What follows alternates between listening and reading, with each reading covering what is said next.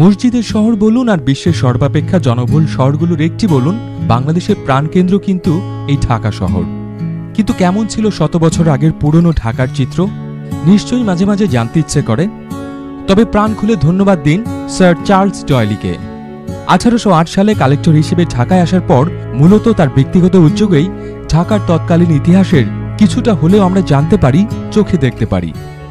তিনি ছিলেন একজন বিখ্যাত ছাপচিত্রকর। 1808 থেকে 1840 সাল পর্যন্ত ঢাকার বিভিন্ন স্থানে ঘুরে ঘুরে তিনি এঁকেছিলেন বেশ কিছু স্কেচ। পরবর্তীতে এন্টিকুইটিজ অব ঢাকা নামে একটি ছবির ফলিও ভাগে ভাগে প্রকাশ করেন তিনি। সেখানে ছিল ঢাকার সংক্ষিপ্ত ইতিহাসও। চলুন স্যার ডয়েলির হাতে আমাদের পুরনো ঢাকা কিভাবে মূর্ত হয়ে উঠেছিল তা দেখে নিন। মুঘলদের তৈরি পুরনো মসজিদের পাশে একটি খড়ের তৈরি কুটির। 19 শতকের প্রথম দিকে ঢাকায় এ ধরনের কুটিরে বহু মানুষ বাস করত। সম্ভবত বাংলার কোনো সুবাদার সাইফ খানের মসজিদ এটি।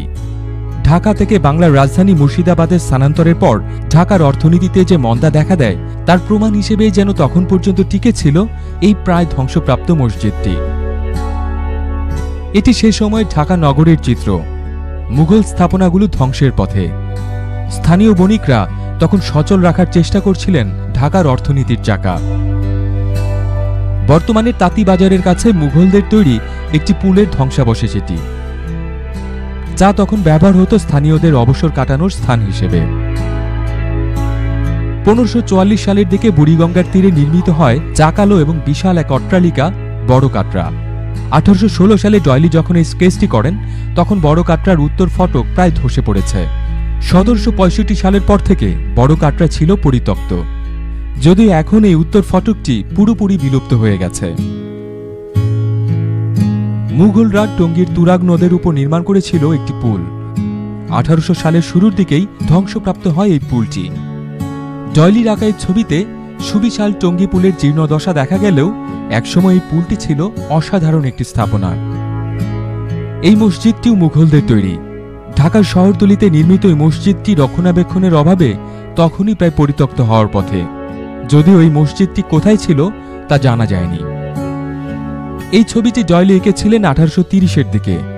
মূল ঢাকা নগরী থেকে টঙ্গীর দিকে যাওয়ার জন্য এই রাস্তাটি ব্যবহার করা হতো।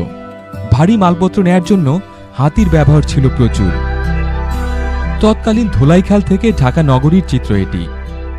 মুঘলদের সময় খালের উপর নির্মিত পুলটি ততদিনে ধসে পড়েছে। পুরনো কিছু দালান তখনও টিকে ছিল কোনো মতে। এটি ছোট কাটরার ছবি।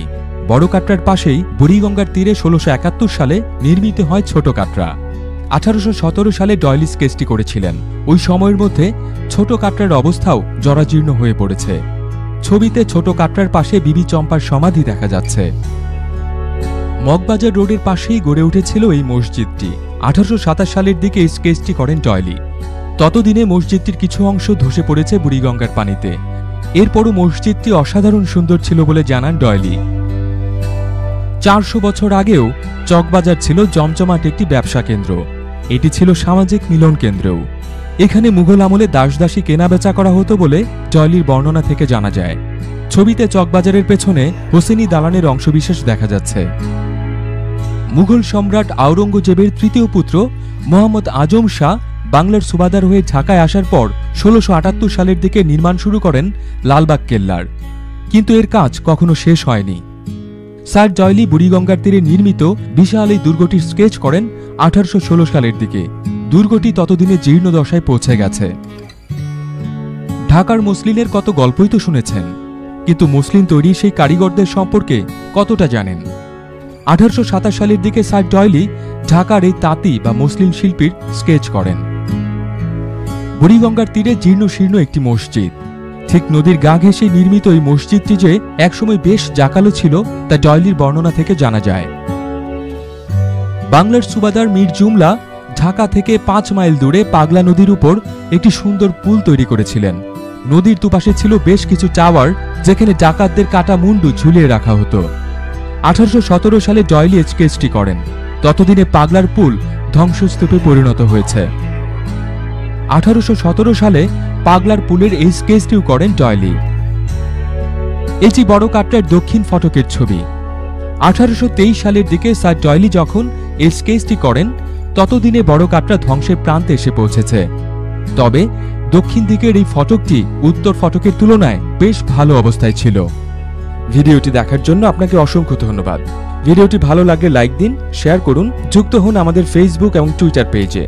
আর যারা এখনো সাবস্ক্রাইব করেননি, প্রতিদিন নতুন নতুন সব ভিডিও দেখতে এখনই সাবস্ক্রাইব করুন ফানি ফ্রগ ক্রিয়েটিভস চ্যানেলে।